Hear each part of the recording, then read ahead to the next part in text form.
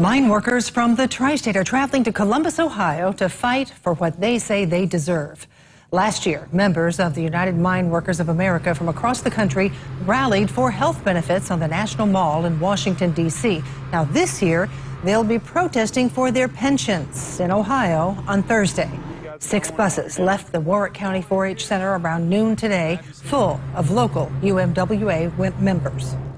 We're going to try to get what we were promised, even back in 1946 with Harry Truman and John L. Lewis. So that's the bottom line.